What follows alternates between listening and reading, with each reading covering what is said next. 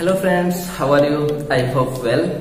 मैं विकास कुमार आज आपके सामने लेके आया हूँ class 10 civics chapter 1 that is the power sharing. Power sharing की बात करते हैं दोस्तों, तो इसमें कुछ चीजों को हमें नोटिस करना होगा। सबसे पहले what is the power sharing? Power sharing क्या है, पावर शेयरिंग किस लिए है, क्यों जरूरी है, इन सब चीजों के बारे में हमें डिस्कस करना होगा।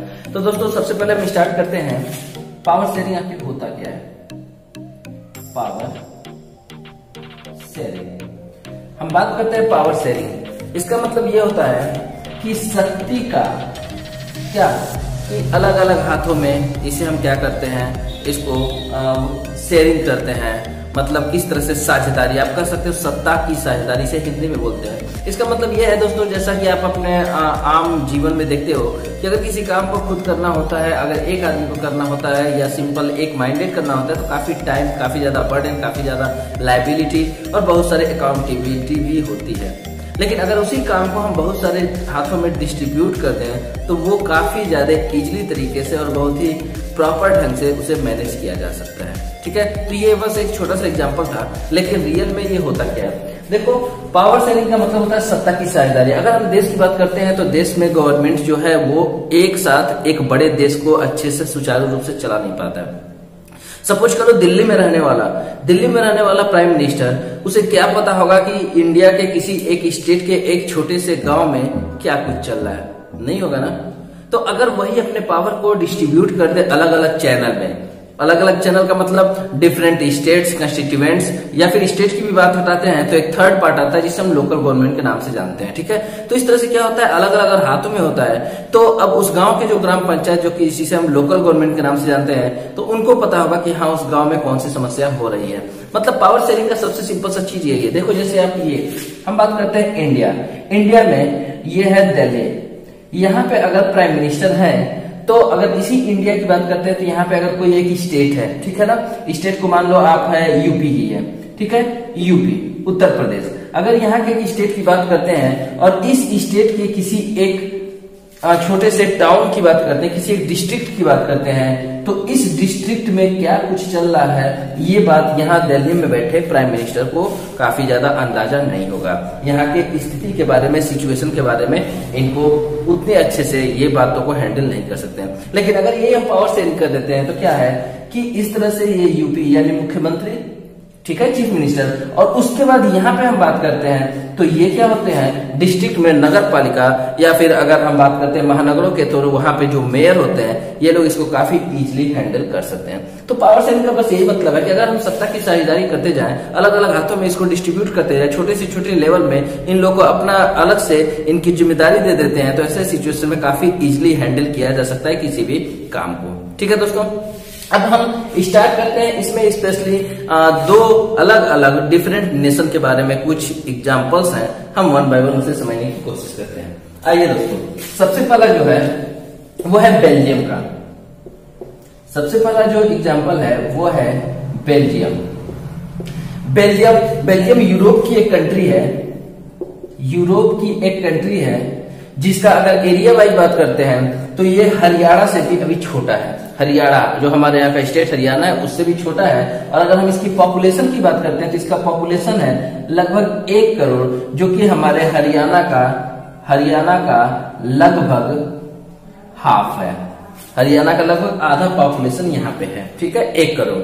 लेकिन अगर हम इसके बात करते हैं अलग अलग कम्युनिटी की, अलग अलग लोगों की, तो यहाँ पे जो एथनिक कम्युनिटी है, एथनिक कम्युनिटी का मतलब होता है कि धर्म से रिलेटेड या फिर लैंग्वेज से रिलेटेड या फिर कल्चर से रिलेटेड, तो जो अलग अलग चीजें होती है, कम्युनिटी है, उनको हम बोलते हैं एथनिक कम्युनिटी। ठीक है ना।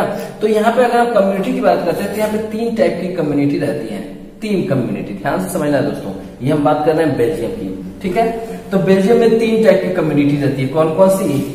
इसमें से जो पहला है वो है 59% जो आबादी है, 59% जो पॉपुलेशन है वो है डच स्पीकिंग। ये लोग डच लैंग्वेज बोलते हैं। ठीक है। सेकेंड जो है 40% की जो आबादी है ये लोग फ्रेंच बोलते हैं। क्या बोलते हैं? French language. और थर्ड जो है 1% की जो आबादी है ये लोग जर्मन स्पीकिंग है, ये लोग जर्मन बोलते हैं। ये डच स्पीकिंग है, ये फ्रेंच स्पीकिंग है और ये जर्मन स्पीकिंग है। ये 3 तरह की यहाँ पे आबादी रहती है, ठीक है ना। अगर हम देखते हैं तो अगर मेजोरिटी की बात करते हैं तो मेजोरिटी के हिसाब से इनकी संख्या ज्यादा है, ठीक है। अगर किसी बेल्जियम का कैपिटल है इसका ब्रुसेल्स, ये हो गया यहाँ का कैपिटल, ठीक है। अब इस कैपिटल की बात करते हैं तो यहाँ पे ये आंकड़ा जो है पूरी तरह से उल्टा है। मतलब यहाँ पे ये जो डच वाले हैं, इन डच की संख्या सिर्फ और सिर्फ 20% डच है, और ये जो फ्रेंच है, ये फ्रेंच वाले 80% यहाँ पे ये फ्रेंच स्पीकिंग है। क्लियर। अब देखो यहाँ पे हम बात करते हैं मेजोरिटी की है।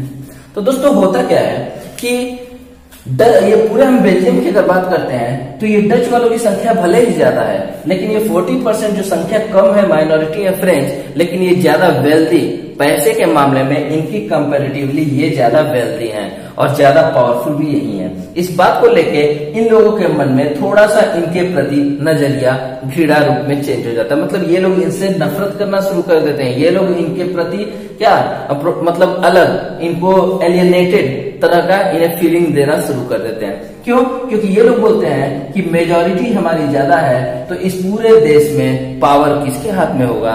हमारे हाथ में होगा। क्यों? On the basis of the majoritarianism. Word आता है मेजोरिटेरियनिज्म।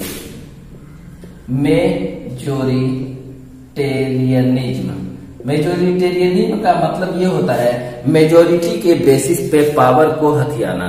मेजोरिटी के बेसिस पे जिसकी संख्या ज्यादा होगी हाथों में उनके पावर होगा, दैट इज द मेजोरिटेरियनिज्म। तो मेजोरिटेरियनिज्म के बेसिस पे ये लोग बोलते हैं कि पावर हमारे हाथों में होना चाहिए, लेकिन ठीक इसका उल्टा तो ब्रुसेल्स में होता है। ब्रुसेल्स में जो कि कैपिटल है यहाँ पे तब फ्रेंच वाले लोग बोलते हैं, जो फ्रेंच स्पीकिंग है ये लोग बोलते हैं तो हमारी मेजोरिटी ज्यादा है तो यानी कि पावर तब यहाँ पे हमारे हाथों में होगी। इस तरह से यहाँ पे एक काफी ज्यादा ऐसी सिचुएशन आती है जिसके वजह से वायलेंस की स्थिति बनती है, जिसके वजह से इन लोगों के बीच में थोड़ा सा मन मुटाव की स्थिति आ जाती है, ठीक है। एक दूसरे के प्रति प्रोटेस्ट की बात आ जाती है। लेकिन बात होती है इसे हैंडल कैसे होता है। तो मैं फाइनली इसको यहाँ पे फिनिश कर देता हूँ। देखो होता क्या है, फाइनली बेल्जियम में अगला जो टॉपिक आता है एक्मोडेशन इन बेल्जियम। ये बेल्जियम में मैंने दोनों कंडीशन बता दिया क्या क्या होता है। तो अगला टॉपिक है एक्मोडेशन इन बेल्जियम। एक्मोडेशन का मतलब है कैसे रख रखाव किया गया। बात होता है ये दोस्तों, यहाँ पे काफी ज्यादा हिंसा का वातावरण तो होता है, लेकिन एक बूंद भी खून नहीं बहता है, एक बूंद भी कुछ भी किसी भी तरह का कोई वायलेंस हो नहीं पाता। क्यों? क्योंकि यहाँ पे जो सत्ता में बैठे हैं उन्होंने एक ऐसा रास्ता निकाला जिससे बिना किसी खून खराबे के, बिना किसी वायलेंस के, बिल्कुल शांति से, बिल्कुल इजिली सब कुछ हैंडल हो जाता है। तो टॉपिक है एक्मोडेशन इन बेल्जियम। ये क्या बोलता है? एक्मोडेशन इन बेल्जियम। बेल्जियम में रख रखाव किस तरह से होता है? पहला नियम ये नहीं करा जाता है कि जो अब बेल्जियम सेंट्रल लेवल पे यानी पूरे देश की बात करते हैं तो इस बेल्जियम में 50-50% मिनिस्ट्रीज को बांट दी जाती है। यानी कि जो पूरे देश का मंत्रिमंडल बनता है उसमें 50% जो गवर्नमेंट होगा वो डच वाले लोग रहेंगे और 50% के जो मिनिस्टर्स होंगे वो लोग फ्रेंच स्पीकिंग वाले होंगे। मतलब बेल्जियम में संख्या किसकी ज्यादा थी? डच वालों की। तो यहाँ पे डच वाले लोग पावर शेयरिंग के लिए राजी हो गए। यानी डच स्पीकिंग लोगों की संख्या जो 59% थी बेल्जियम में, ये लोग पावर शेयरिंग के लिए एग्री हो गए। सेकेंड पॉइंट रहता है कि अगर हम इसके कैपिटल ब्रुसेल्स की बात करते हैं तो ब्रुसेल्स में दोस्तों किसकी संख्या ज्यादा थी? आपको पता है, मैंने पहले बताया, ब्रुसेल्स में संख्या ज्यादा थी फ्रेंच की 80%। तो यानी यहाँ पे 80% वाले यानी फ्रेंच वाले लोग भी पावर शेयरिंग के लिए राजी हो गए। जब यहाँ पे डच वाले लोग पावर शेयरिंग के लिए एग्री हो जाते हैं जिनकी संख्या 59% थी, ये भी 50-50% के लिए जब पावर के लिए राजी हो जाते हैं तो यहाँ पे इनकी संख्या कितनी थी? इनकी 80% थी। यहाँ पे ये लोग भी 50% के लिए राजी हो जाते हैं। यानी कि अब अगर कैपिटल की बात करते हैं तो यहाँ पे भी जो पावर का बंटवारा होता है ये भी 50% डच और 50% फ्रेंच का बंटवारा यहाँ पे भी हो जाता है और यहाँ पे पावर के लिए ये लोग पावर शेयरिंग के लिए राजी हो जाते हैं, एग्री हो जाते हैं। क्लियर है दोस्तों? तो इस तरह से ये दो हिस्से में बढ़ जाता है। थर्ड पॉइंट कहता है कि अब कुछ पावर्स जो होते हैं, या कुछ नहीं ये कह सकते हैं बहुत सारे ऐसे पावर्स हैं, मेनी पावर्स, बहुत सारे पावर्स जो हैं वो सेंट्रल गवर्नमेंट से हटा के किसको दे देते हैं, स्टेट गवर्नमेंट के बीच में स्टेट गवर्नमेंट को दे दिया जाता है। और इनका अब स्टेट जो गवर्नमेंट है ये सेंट्रल गवर्नमेंट का सबऑर्डिनेट नहीं होगा। मतलब क्या है कि अब स्टेट जो होगा वो सेंट्रल का, दोनों का ज्यूरिसडिक्शन दायरा जो होता है वो अब अलग अलग कर दिया जाता है। यानी इनका काम अलग होगा, इनका काम अलग होगा, कोई भी किसी के अंडर में काम नहीं करेगा, ये इनके सबऑर्डिनेट नहीं होंगे। ये तीसरा वहां पे नियम बनाया जाता है। तो फिर से ध्यान से आप लोग सुन लो। डच स्पीकिंग में क्या होता है कि डच की संख्या ज्यादा होती है तो यहाँ पे 50-50% डच तैयार हो जाते हैं। यहाँ पे संख्या ब्रुसेल्स कैपिटल में फ्रेंच की ज्यादा होती है, लेकिन यहाँ पे भी ये लोग पावर शेयरिंग के लिए तैयार हो जाते हैं। थर्ड आता है कि बहुत सारे पावर जो थे सेंट्रल लेवल का, सेंट्रल गवर्नमेंट का, वो स्टेट गवर्नमेंट में शेयरिंग कर दिया जाता है और दोनों लोगों का अलग अलग ज्यूरिसडिक्शन दायरा तय कर दिया जाता है। और चौथा, एक नए तरह का गवर्नमेंट बनता है इस बेल्जियम में और इस गवर्नमेंट को बोलते हैं कम्युनिटी गवर्नमेंट। दोस्तों एक नया गवर्नमेंट पहली बार पूरे वर्ल्ड में आता है जिसे बोलते हैं कम्युनिटी गवर्नमेंट। कम्युनिटी गवर्नमेंट क्या है? कम्युनिटी गवर्नमेंट का मतलब ये है, ये किसी जाति, धर्म, मतलब एक स्पेसिफिक कम्युनिटी से रिलेटेड गवर्नमेंट बनता है। स्पेशली यह इसमें मतलब इस कम्युनिटी गवर्नमेंट को इलेक्टेड किया जाता है किनके द्वारा? ये लैंग्वेज, कौन कौन लैंग्वेज है? डच है, फ्रेंच है, जर्मन स्पीकिंग था। तो इन लोगों के आधार पर, चाहे वो किसी भी क्षेत्र में रहते हो, ये मैटर नहीं करता है। तो अपने अपने लैंग्वेज के हिसाब से लोग जो है अपने गवर्नमेंट को क्या इलेक्टेड करते हैं, चुनते हैं। और इस तरह से फायदा ये होगा कि अगर इस कम्युनिटी से रिलेटेड किसी भी लोगों को, किन्हीं भी लोगों को कोई भी परेशानी होती है तो ये कहीं और न जाकर सीधे अपने इस कम्युनिटी गवर्नमेंट में डिस्कस कर सकते हैं। यहाँ पे वो अपने प्रॉब्लम को आराम से सॉल्व कर सकते हैं। ठीक है ना दोस्तों? तो ये एक चौथा लेवल आता है जिसे हम बोलते हैं कम्युनिटी गवर्नमेंट। कम्युनिटी गवर्नमेंट का मतलब किसी जाति विशेष, किसी धर्म विशेष या किसी कम्युनिटी विशेष से रिलेटेड कोई एक क्या गवर्नमेंट। जैसे एग्जाम्पल हम अपने यहाँ काफी चीजें देखते हैं, जैसे SC/ST गवर्नमेंट होता है, OBC गवर्नमेंट होता है, जैसे अल्पसंख्यक आयोग होता है, माइनॉरिटी गवर्नमेंट। तो उसी तरह से यहाँ पे हम कह सकते हैं कम्युनिटी डिफरेंट, मतलब एक अलग टाइप का पहली बार कम्युनिटी गवर्नमेंट पूरे वर्ल्ड में यहाँ पे सामने आता है। ठीक है दोस्तों, तो इसी के साथ ये पूरा बेल्जियम का टॉपिक खत्म होता है कि किस तरह से यहाँ पे एक बहुत ही खराब सिचुएशन बना था, माहौल जो बहुत ही दिक्कत वाला था, वायलेंस वाला था, लेकिन उसे बहुत ही इजीली, कितने सूझबूझ से इसको हैंडल किया जाता है। ठीक है, अब हम बात करते हैं दूसरे देश। यहीं पे एक दूसरा देश है श्रीलंका। श्रीलंका की बात करते हैं दोस्तों, तो श्रीलंका जैसा आपको पता है ये एक आइलैंड नेशन है। आइलैंड का मतलब भारत का पड़ोसी देश है जो कि आइलैंड है। ठीक है, अगर इसकी बात करते हैं तो इसका जो पॉपुलेशन है वो लगभग 2 करोड़ है, हरियाणा के बराबर। हमारे यहाँ का जो हरियाणा है, इस हरियाणा के बराबर इसकी पॉपुलेशन है। ठीक है दोस्तों, ये हमारे तमिलनाडु से कुछ ही किलोमीटर दूरी पे है। तमिलनाडु हमारे इंडिया के तमिलनाडु राज्य से, स्टेट से कुछ किलोमीटर की दूरी पे मौजूद है। यहाँ पे अगर हम पॉपुलेशन की बात करते हैं तो 2 टाइप में है। कौन कौन? एक है सिन्हाला। सिन्हाला लैंग्वेज बोलने वाले लोग, ये कितने हैं? 74%। ये सिन्हाला लैंग्वेज को बोलते हैं। क्लियर? और बाकी 18% लोग ऐसे हैं जो कि तमिल बोलते हैं। ये तमिल में भी 2 कैटेगरी होता है। फर्स्ट कैटेगरी है 13% कौन लोग हैं? ये श्रीलंकन तमिल है, यानी कि जो लोग श्रीलंका के निवासी हैं, श्रीलंका के रहने वाले हैं, लेकिन तमिल बोलते हैं। और 5% वो लोग हैं जो कि इंडियन तमिल है। इंडियन तमिल का मतलब जिनके पूर्वज या फिर जो खुद रोजी रोटी की तलाश में प्लांटेशन में काम करने के लिए श्रीलंका में जाके वहीं पे बस गए, सेटल हो गए। तो बात करते हैं दोस्तों, यहाँ पे भी सेम सिचुएशन आता है। यहाँ पे भी यही चीज आता है कि पावर किसके हाथों में जाए। 1948 में श्रीलंका आजाद होता है, इस देश को आजादी मिलती है, इस मुल्क को आजादी मिलती है। उसके बाद पावर की बात आती है तो चूंकि ये लोग ज्यादा थे तो on the basis of the majoritarianism, मैं फिर से डिस्कस करता हूँ, मेजोरिटेरियनिज्म का मतलब होता है मेजोरिटी के बेसिस पे पावर को अपने हाथों में लेना। On the basis of the majoritarianism ये सिन्हाला लोग अपने हाथों में पावर को ले लेते हैं। स्पेशली ये लैंग्वेज बोलने वाले जो लोग हैं, इनका एक धर्म होता है, उस धर्म को बोलते हैं, ये स्पेशली बुद्धिस्ट धर्म के लोग होते हैं। कौन से धर्म के दोस्तों? बुद्धिस्ट रिलीजन को फॉलो करते हैं। जबकि ये तमिलियन वाले जो लोग होते हैं, या तो ये हिंदू होते हैं या फिर ये मुस्लिम हैं। ठीक है, और बाकी एक अलग कैटेगरी है जो क्रिश्चियन है, वो किसी भी चीज को फॉलो करते हैं। ठीक है, उनकी हम बात यहाँ पे नहीं करते हैं। तो ये तो या तो हिंदू या मुस्लिम है, जबकि ये बुद्धिस्ट है। तो अब ये लोग क्या करते हैं, on the basis of the majoritarianism power को अपने हाथों में ले लेते हैं। ठीक 1956 में ये लोग एक एक्ट पास करते हैं, उस एक्ट का नाम है सिन्हाला एक्ट। सिन्हाला एक्ट, इस एक्ट के अनुसार इस सिन्हाला लैंग्वेज को इस श्रीलंका में क्या करते हैं, ऑफिशियल लैंग्वेज घोषित कर दिया जाता है। और साथ ही साथ उन लोगों ने बुद्धिस्ट धर्म को, बुद्धिस्ट रिलीजन को क्या प्रोटेक्ट करने के लिए बहुत सारे कॉन्स्टिट्यूशन में अमेंडमेंट किए, सुधार किए। कॉन्स्टिट्यूशन में कुछ अमेंडमेंट किए गए जिसमें क्या बोला गया कि इस बुद्धिस्ट को हमें प्रोटेक्ट करना है, इसे फोस्टर, इसे आगे बढ़ावा देना है। और साथ ही साथ सिर्फ सिन्हाला लैंग्वेज को ही ऑफिशियल घोषित किया गया। इसके अलावा यूनिवर्सिटी में एडमिशन, गवर्नमेंट जॉब, बहुत सारे अपॉर्चुनिटीज, ये सारे सब के सब सिर्फ सिन्हाला लैंग्वेज बोलने वाले लोगों को दिया गया। ऐसे में ये तमिलियन लोग अपने आप को एलियनेटेड यानी कि बिल्कुल कटा हुआ महसूस करने लगे। ठीक है, ऐसे में स्पेशली जो श्रीलंकन तमिल थे इनको काफी ज्यादा और मतलब माहौल फेस करना पड़ा। क्यों? क्योंकि ये भी तो श्रीलंकन है। ऐसे में इन लोगों ने कहा कि भाई हमें भी हमारा राइट्स चाहिए, हमें भी अधिकार चाहिए, यानी कि हमें भी यूनिवर्सिटीज में, गवर्नमेंट जॉब में, इन सब के लिए क्या अपॉर्चुनिटी चाहिए, इक्वल अपॉर्चुनिटी, इक्वल ट्रीटमेंट। इसके लिए लोग डिमांड करना शुरू कर दिए, लेकिन इन लोगों ने इनके डिमांड को मानने से मना कर दिया। ऐसे सिचुएशन में ये लोग प्रोटेस्ट करना शुरू करते हैं। ये लोग अपनी एक पार्टी भी बनाते हैं। बाद में आप लोग पार्टी के बारे में नाम सुने होगा, लिट्टे।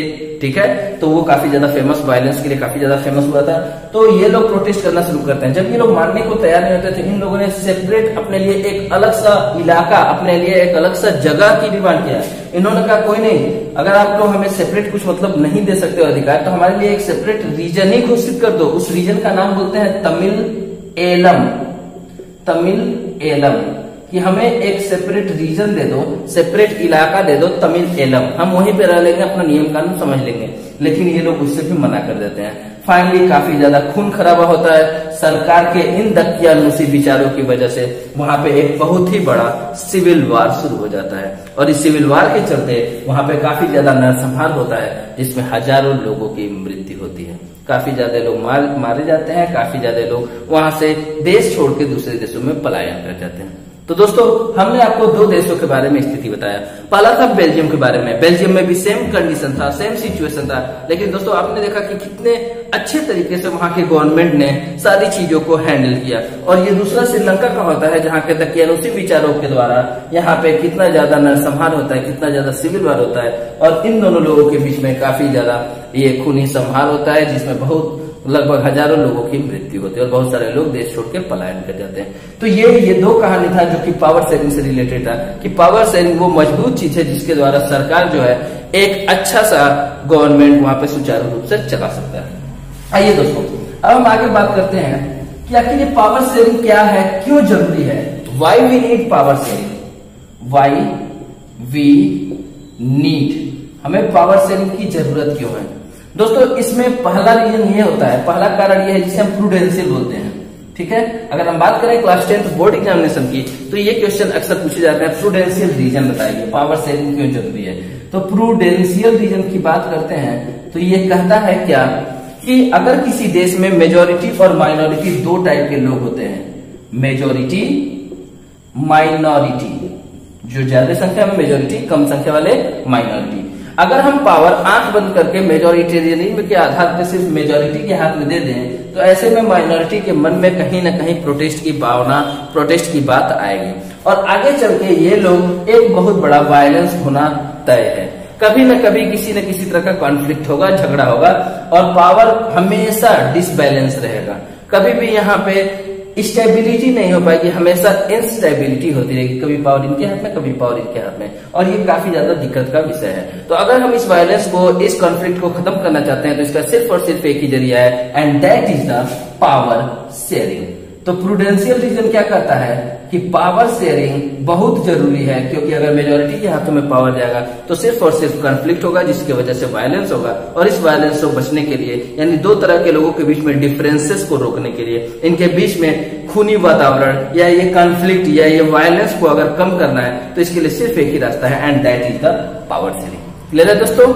फिर से समझ लेना, मेजोरिटी के हाथ में पावर जाएगा तो माइनॉरिटी के लोगों के मन में प्रोटेस्ट की भावना होगी, जिसकी वजह से कॉन्फ्लिक्ट होगा, वायलेंस होगा, और इसको रोकने के लिए सिर्फ एक ही उपाय है, that is the power sharing. Second कहता है मोरल रीजन की बात ये होती है कि हमारा देश इंडिया क्या है, एक डेमोक्रेटिक कंट्री है।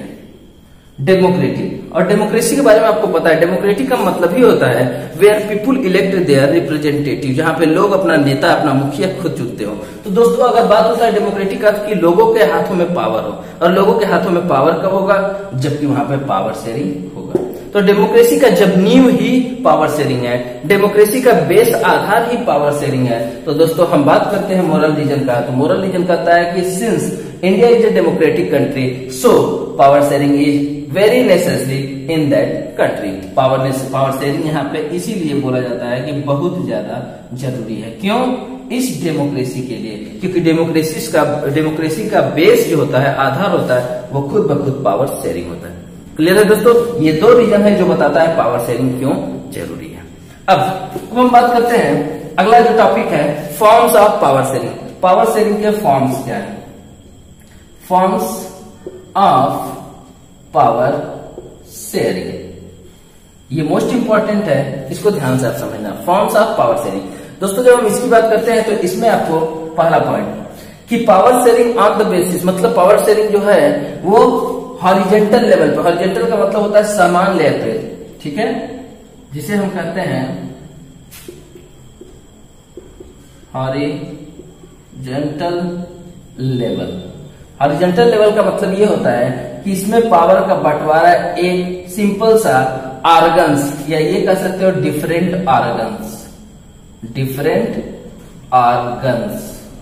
यानी कि 3 बराबर हिस्सों में होता है, डिफरेंट ऑर्गन्स में होता है। ये हॉरिजॉन्टल लेवल पे होते हैं, यानी इस तरह से क्षैतिज दिशा में होते हैं। पहले को बोलते हैं लेजिस्लेटिव, दूसरे को बोलते हैं एग्जीक्यूटिव, और तीसरे को बोलते हैं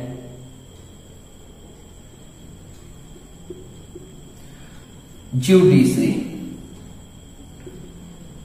दोस्तों लेजिस्लेटिव का मतलब विधायिका, हिंदी में बोलते हैं। इसका मतलब नियम कानून बनाने वाले लोग, देश में नियम कानून बनाने वाले, इस लेजिस्लेटिव का सबसे बड़ा रोल होता है। जैसे लोकसभा, राज्यसभा, पार्लियामेंट, ये लोग क्या होते हैं, नियम कानून बनाने की बात करते हैं। एग्जीक्यूटिव का मतलब होता है जो लोग कार्यपालिका, कार्यपालिका का मतलब जो लोग नियम कानून को काम कराते हैं, फॉलो कराते हैं, दैट इज द एग्जीक्यूटिव, कार्यपालिका। जैसे सारे मंत्रिमंडल इसमें आते हैं, इसके अलावा ये जो सिविल सर्वेंट्स होते हैं, ये सब लोग इसके अंतर्गत आते हैं, ठीक है।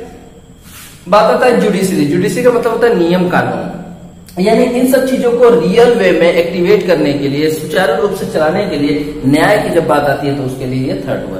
ये तीनों क्या है, बराबर लेवल पे है, तीनों का पावर बराबर है, बस तीनों का दायरा अलग अलग है। इनका ज्यूरिसडिक्शन, इनका ज्यूरिसडिक्शन, इनका ज्यूरिसडिक्शन, तीनों का अलग अलग काम है। लेकिन फिर भी ये एक दूसरे के कामों को चेक करते रहते हैं और बैलेंस भी करते रहते हैं, इसीलिए इसका एक और नाम है चेक एंड बैलेंस गवर्नमेंट। तो अक्सर पूछा जाता है चेक एंड बैलेंस गवर्नमेंट से आप क्या समझते हैं, तो आपका जवाब होना चाहिए कि जब पावर का डिस्ट्रीब्यूशन इस हिसाब से हो, जिसे हम बोलते हैं क्या, डिफरेंट ऑर्गन्स। डिफरेंट ऑर्गन्स का मतलब कि अलग अलग क्या, हॉरिजेंटल वे में अगर अलग अलग बंटवारा हो, जिसमें तीनों के पावर इक्वल पावर हो, तीनों एक दूसरे के बराबर हो, लेकिन इनका पावर क्या है, ज्यूरिसडिक्शन क्या है, दायरा क्या है, अलग अलग है। ये एक दूसरे में हस्तक्षेप नहीं करते, लेकिन फिर भी एक दूसरे को चेक एंड बैलेंस करने की पूरी कोशिश करते हैं। तो ये हॉरिजेंटल लेवल ऑफ गवर्नमेंट कहते हैं, या डिफरेंट ऑर्गन्स गवर्नमेंट कहते हैं, या फिर चेक एंड बैलेंस गवर्नमेंट कहते हैं। ये था पहला टाइप। सेकेंड आता है जिसे हम बोलते हैं power sharing on different levels. Different levels की बात आती है, इसे हम एक और चीज बोलते हैं वर्टिकल गवर्नमेंट।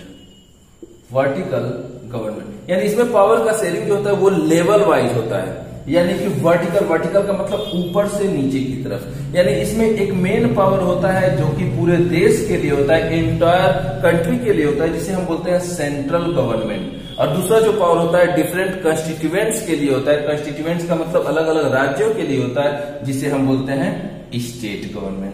लेकिन हमारे इंडिया में 1992 के डिसेंट्रलाइजेशन के तहत, क्योंकि देश एक बहुत बड़ा है और यहाँ पे पॉपुलेशन बहुत ज्यादा है, तो इसके 1992 के तहत यहाँ पे जब डिसेंट्रलाइजेशन हुआ तो पावर शेयरिंग का एक तीसरा भी लेवल आता है, जिसे हम लोग बोलते हैं लोकल गवर्नमेंट। आप लोग इसे जानते हो, नगर पालिका, ग्राम पंचायत के नाम से इसे जाना जाता है दोस्तों। और इसके बारे में और भी खासियत है क्या कि यहाँ पे महिलाओं को आरक्षण रिजर्वेशन भी दी गई है 1/3%, जो कि बाकी सब में नहीं है। तो ये सब चीजें बाद में आगे चैप्टर्स में हम बताते रहेंगे, ठीक है। फिलहाल ये देखो डिफरेंट लेवल्स का मतलब होता है यहाँ पे लेवल ऊपर से नीचे की तरफ पावर इस तरह से शेयरिंग होता है, यानी सबसे ज्यादा पावर इनके हाथों में, फिर इनसे कम इनमें और फिर इनसे कम इनमें, यानी ये अपने पावर को कुछ शेयर करते हैं इनको और ये अपने पावर को कुछ शेयर करते हैं इनको, ठीक है। जबकि पिछले में हमने पढ़ा था तीनों का बराबर लेवल था, तीनों के पावर इक्वल थे, बस एक दूसरे को चेक एंड बैलेंस करते हैं। कोई किसी को ऑर्डर नहीं दे सकता, कोई किसी के काम में हस्तक्षेप नहीं कर सकता था पिछले वाले में। लेकिन इसमें ये जो नियम प्रिंसिपल फॉलो करेंगे बोलेंगे उन्हीं को इन्हें फॉलो करना पड़ेगा और उसी को इन्हें भी फॉलो करना पड़ेगा। यानी कि सबसे सुपीरियर ये होता है, उनसे कम ये, उनसे कम ये, यानी कि ऊपर से नीचे की तरफ पावर का डिस्ट्रीब्यूशन ऐसे होता है, ठीक है। इसे हम एक और नाम बोलते हैं, इसे हम बोलते हैं वर्टिकल गवर्नमेंट, या कि ऊपर से नीचे की तरफ चूंकि पावर का डिस्ट्रीब्यूशन होता है इसीलिए इसका एक और नाम होता है जिसे हम लोग बोलते हैं फेडरल गवर्नमेंट। फेडरल गवर्नमेंट और इस टाइप के गवर्नमेंट, इस टाइप के शासन प्रणाली को हम लोग बोलते हैं फेडरलिज्म, जो कि क्लास 10th सिविक्स का 2nd चैप्टर, और उसमें हम आपको पूरा एक्सप्लेनेशन करेंगे कि फेडरलिज्म का मतलब क्या होता है। ओके दोस्तों, अब हम आगे बढ़ते हैं तीसरे जो लेवल की बात करते हैं तो वो आपका लेवल आता है among different social groups. Among different social groups, इसका मतलब ये हुआ अलग अलग सोशल ग्रुप्स में भी पावर का बंटवारा होता है। जैसे आता है आपका रिलीजियस, यानी कि धर्म के आधार पे, एंड लिंग्विस्टिक, इसका मतलब धर्म, संस्कृति, पूजा पाठ का तरीका, बिलीफ, इन सब चीजों के आधार पे लोगों का जो अलग अलग ग्रुप है उनको भी पावर शेयरिंग दिया गया है। यानी कि किसी के साथ हम कुछ भी ये अत्याचार नहीं कर सकते, किसी को सप्रेस नहीं कर सकते, किसी के बीच में हम इंटरफेयर नहीं कर सकते। यानी कि एक अलग से पावर दे दिया गया है, एक अलग से क्या है पावर सबके पास है कि सब लोग अपने कामों को सुचारू रूप से चला सकें। ये देखो रिलीजियस का मतलब धर्म से रिलेटेड, लिंग्विस्टिक का मतलब ये अलग अलग जो रिलीजियस बिलीफ होता है, जो कल्चरल चीजें होती हैं, पूजा पाठ का तरीका होता है, रहन सहन होता है, अपना वेशभूषा, संस्कृति, पहनावा, इन सब के आधार पर लोगों का जो अलग अलग ग्रुप होता है, इन ग्रुप्स को भी, इन अलग अलग कम्युनिटी को भी पावर को शेयरिंग कर दिया गया, पावर का बंटवारा कर दिया गया, यानी कोई किसी के कामों में इंटरफेयर नहीं करेगा। ये है तीसरा पावर। और चौथा जो आता है, चौथे नंबर पे जो है उसे हम बोलते हैं पावर शेयरिंग किसमें किया जा रहा है, between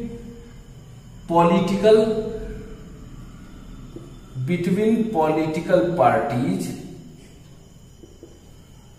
pressure group and movement. दोस्तों ये प्रेशर ग्रुप और मूवमेंट क्या है, ध्यान से सुनना। प्रेशर ग्रुप, नाम से ही पता है प्रेशर ग्रुप, ऐसा ग्रुप जो प्रेशर जनरेट करे। मतलब ये एक तरह से जैसे हम लोग देखते हैं फैक्ट्री में मजदूरों का यूनियन होता है, एसोसिएशन होता है। यानी जब भी सरकार कोई ऐसा नियम कानून बनाए जिसमें लोगों को लगे कि ये नियम कानून उनके लिए, उनके फेवर में नहीं है, ठीक है, जिसे कंट्रोवर्शियल लॉ भी बोलते हैं, कंट्रोवर्शियल नियम कानून। तो ऐसे सिचुएशन में बहुत सारे तरह तरह के लोग जो होते हैं एक पास जमा होते हैं। ये लोग क्या करते हैं, मीडिया का हेल्प लेते हैं, ठीक है, और ये लोग सरकार के खिलाफ मूवमेंट, आंदोलन, प्रोटेस्ट करना शुरू करते हैं, लेकिन in the polite way, peaceful वे, मतलब किसी तरह के हथियार नहीं, बिल्कुल अगर पीसफुल, शांतिपूर्वक ये लोग प्रोटेस्ट करना शुरू करते हैं। यानी सरकार के ऊपर ये लोग प्रेशर डालते हैं कि वो अपने नियम कानून बनाए हुए लॉ जो भी हैं, अगर कुछ गलत है तो उसको वो फिर से एक बार चेक करें, उसको चेंज करें या फिर उसमें थोड़ा सा मॉडिफिकेशन करें। यानी एक ऐसा ग्रुप जो कि सरकार के ऊपर प्रेशर डाले ताकि वो अपने बनाए हुए नियम को दोबारा एक बार जांच करे, उसको चेंज करे, उसको मॉडिफाई कर सके। तो ऐसे ग्रुप को बोलते हैं प्रेशर ग्रुप। और ये किसके द्वारा करते हैं, बाय द मूवमेंट के द्वारा, प्रोटेस्ट के द्वारा। तो इसी को बोलते हैं pressure group and movement. Political parties का मतलब, पार्टी भी दो टाइप की होती है। एक होता है जो इलेक्शन जीतता है, that is the ruling party, और बाकी जो लोग हार जाते हैं या जितने भी चीजें होती हैं, जो सेकंड नंबर पे आता है उसे बोलते हैं अपोजिशन पार्टी। लेकिन आमतौर से जितनी भी पार्टियां होती हैं जो लोग हारी रहती हैं उन सबको हम बोलते हैं क्या, अपोजिशन पार्टी के वो पार्ट्स कहलाते हैं। तो सारे पॉलिटिकल पार्टी को भी अधिकार दिया गया। मतलब हमारे देश में एक पावर शेयरिंग की जब बात आती है तो सिर्फ रूलिंग पार्टी को ही नहीं बल्कि जितनी भी पार्टियां हैं उन सबको भी पावर यहाँ पे इक्वल शेयरिंग दिया गया है। यानी कोई किसी के साथ कुछ भी सप्रेस्ड या ऐसी चीजें नहीं हो सकती है। सबको कुछ ना कुछ पावर मिला है। साथ ही साथ हम बात करते हैं जो लोग प्रेशर ग्रुप है इनको भी पावर दिया गया है, यानी अगर ये प्रोटेस्ट करने जाते हैं तो कोई इनके साथ कुछ गलत नहीं कर सकता, बस इनका तरीका पीसफुली होना चाहिए, शांतिपूर्वक होना चाहिए। ठीक है, तो इस तरह से हम पाते हैं कि हमारे देश में इतना अच्छा से पावर शेयरिंग, इतना अच्छा नियम कानून, इतने तरीके से सुचारू रूप से ये सारा फंडामेंटल तरीका, मतलब जैसे हमारे यहाँ कॉन्स्टिट्यूशन की बात करते हैं तो इन सब चीजों को लिखित रूप में कॉन्स्टिट्यूशन में दिया गया है, ताकि कभी भी फ्यूचर में आने पे किसी भी मतलब कहीं भी किसी भी जगह पे इन सब चीजों से रिलेटेड कोई मुद्दा ना खड़ा हो सके। ठीक है दोस्तों, फिर से हम एक बार आपको दोबारा बताते हैं। पावर शेयरिंग की जब बात आती है तो पावर शेयरिंग के बारे में हम 4 चीजों को पढ़ते हैं। पहला है on the power sharing between different organs. Organs का मतलब बराबर बराबर, इक्वल, जहां पे इक्वल पावर की बात आती है, जिसे हम बोलते हैं हॉरिजॉन्टल गवर्नमेंट, जिसे क्या बोलते हैं, that is the legislative, executive and judiciary, यानी विधायिका, कार्यपालिका और न्यायपालिका। विधायिका का मतलब होता है नियम कानून बनाने वाले, कार्यपालिका का मतलब फॉलो करने वाले और मंत्रिमंडल, और उसके अलावा न्यायपालिका का मतलब जो लोग न्याय की बात करते हो। ठीक है, तीनों के पास बराबर पावर है, तीनों का दायरा अलग अलग है, कोई किसी के काम में हस्तक्षेप नहीं करेगा, एक दूसरे को बस चेक और बैलेंस कर सकते हैं।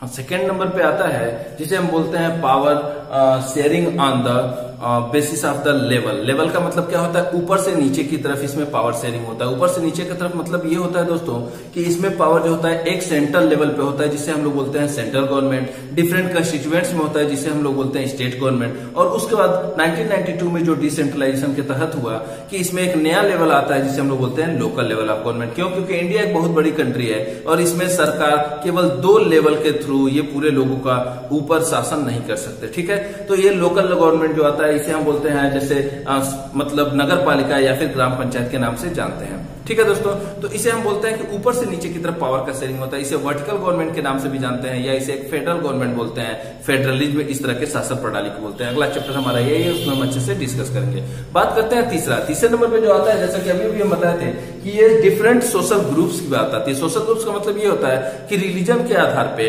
पूजा पाठ का तरीका हुआ, और साथ ही साथ इन लोग का जो कल्चर हुआ, रिलीजियस बिलीफ हुआ, इन सब के आधार पे जो अलग अलग ग्रुप बने हैं, कम्युनिटी बने हैं, उनके हाथों में भी पावर का शेयरिंग किया गया ताकि किसी को भी उनके अधिकारों से वंचित न किया जा सके। और चौथे नंबर पे हम बात करते हैं दोस्तों, तो वो आता है पॉलिटिकल पार्टीज। पॉलिटिकल पार्टीज का मतलब जितने भी देश में पॉलिटिकल पार्टीज हैं जो लोग चुनाव में कंटेस्ट करते हैं, इन पॉलिटिकल पार्टीज को भी काफी ज्यादा पावर्स दिए गए हैं। साथ ही साथ जो प्रेशर ग्रुप्स है, प्रेशर ग्रुप्स का मतलब ऐसे ग्रुप्स जो सरकार के नीति नियम के खिलाफ प्रदर्शन कर सकते हैं, सरकार को मजबूर करते हैं, प्रेशराइज करते हैं, ताकि वो फिर से अपने द्वारा बनाए हुए इन नियमों को एक बार दोबारा रीचेक कर सके, जांच कर सके, कुछ अगर इसमें मॉडिफाई करना हो तो मॉडिफाई कर सके, या फिर उसे पूरी तरह से समाप्त कर दे। तो इसे बोलते हैं प्रेशर ग्रुप। जैसे इनका डिमांड पूरा हो जाता है, ये वापस अपने अपने काम में चले जाते हैं। ठीक है, तो ये लोग का इनका तरीका क्या होता है, इनका तरीका होता है मूवमेंट या फिर प्रोटेस्ट। तो इनके हाथ में भी पावर दिया गया है ताकि फ्यूचर में कभी कहीं ऐसा ना हो कि हमारे यहाँ किसी भी तरह का कोई एक ऐसा स्पेसिफिक तबका हो जो कि अपने अधिकारों से वंचित हो सके। ठीक है, तो इसीलिए हमारे कॉन्स्टिट्यूशन में इन सब चीजों का बहुत ही अच्छे से सिस्टमेटिक तरीके से इनको स्थान दिया गया है, ताकि सब कोई बिल्कुल इक्वल अपॉर्चुनिटी के साथ, इक्वल राइट के साथ एकदम अच्छे से ठीक भले भांति अपने जीवन को यहाँ पे जी सके। ठीक है दोस्तों, इसी के साथ ये क्लास 10th का चैप्टर 1 खत्म होता है, और क्लास 10th का जो चैप्टर 2 है फेडरलिज्म, उसे हम लेके जल्दी आपके सामने आएंगे। नया वीडियो जल्दी अपलोड करेंगे। तो दोस्तों आप लोग ये जरूर देखना, न समझ में आए तो इसे कमेंट बॉक्स में भी लिखना, कौन सी पॉइंट्स आपको नहीं समझ में आई, कहाँ पे कौन सी दिक्कत है। अगर कोई क्वेश्चन आपको परेशान करता हो तो उसे भी आप कमेंट बॉक्स में लिख सकते हैं। अगर आपको बाकी उम्मीद है कि ये सब कुछ समझ में आया होगा, अगर सब कुछ बढ़िया है तो इसे आप प्लीज लाइक करें, इसे शेयर करें, और अगर जिन लोगों ने सब्सक्राइब नहीं किया है तो प्लीज मेरे इस चैनल को सब्सक्राइब करें, सामने बेल आइकॉन भी दबाएं ताकि आगे जो भी फ्यूचर में आने वाले जो भी अपकमिंग वीडियोज होंगे उनका नोटिफिकेशन आपको मिलता रहेगा। ये आपके लिए काफी फायदेमंद होगा, और आगे हम यूं ही इसी तरह से नए नए टॉपिक से रिलेटेड वीडियोज आपके लिए सामने लाते रहेंगे। ठीक है, थैंक यू सो मच।